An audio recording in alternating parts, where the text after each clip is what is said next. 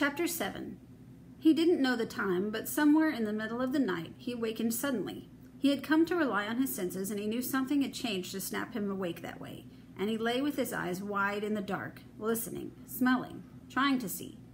He did not have long to wait. There was a soft rustle, and then a woofing sound as the whole wall of the shelter peeled away from the rock as if caught in an earthquake. Away and down, and Brian, still in his bag, was looking up in the dark at an enormous form of a bear leaning over him. There was no time to react, to move, to do anything. Meat. Brian had time to think. He smelled the venison and come for it. He's come for the meat. And it was true. The bear had come for the meat, but the problem was that Brian lay between the meat and the bear cuffed him to the side.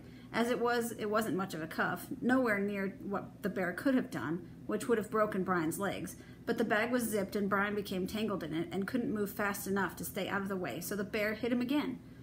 This time, the blow took Brian in the upper thigh, and even through the bag it was solid enough to nearly dislocate his hip.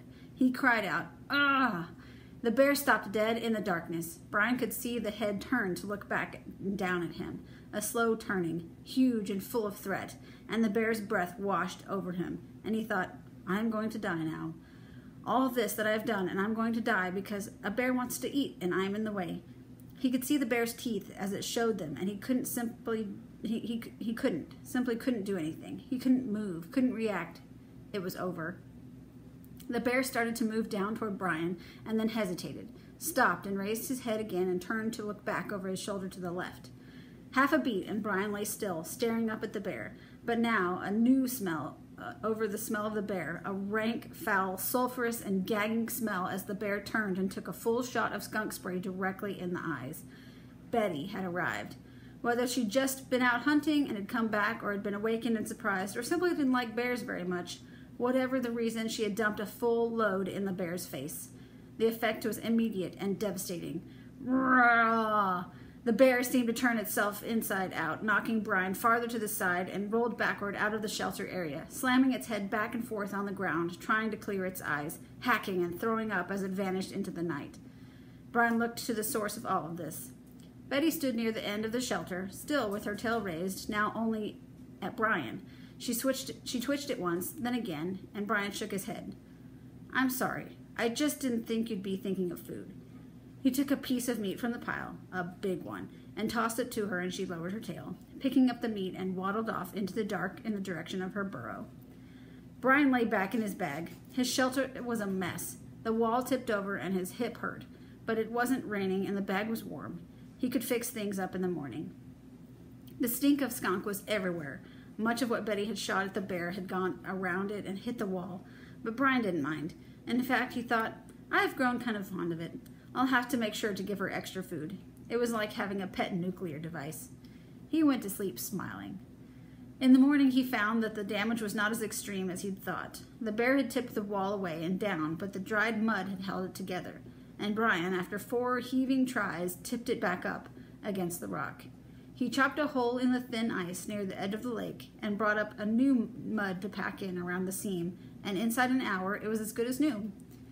He then reviewed his thinking. The war bow wouldn't help, at least not as a protective device.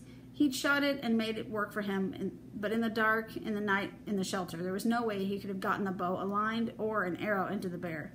And God knew what would have happened if he had hit the bear with an arrow, especially if he'd missed anything vital. The bear would have been really mad, and then even Betty wouldn't have been able to stop the thing. Perhaps he thought a lance, a killing lance, if he'd used the same principle as with the arrows. He went back to the stone he'd been chipping arrowheads from and studied it. He would need a wider, longer head, and the flakes came off too small for a spear.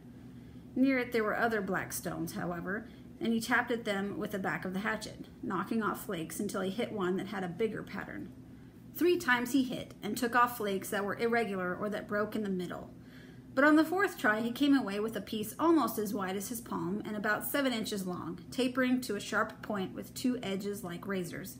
He worked tie notches into the round end and mounted the point in one of his hardwood spears, carefully splitting the wood back and then tying the head in place with a thin strip of deer hide, which proved to be much tougher than the rabbit skin, and burning the hair off when he was done. He hefted the lance and held it out, bracing with his arm.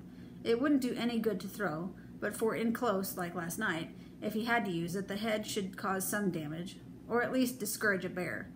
He nodded. Good. If nothing else, it gave him a feeling of security. Later, he would think on how strange things were. He would never see the bear again, and inside the shelter, he would never be threatened again. Yet the lance would save his life.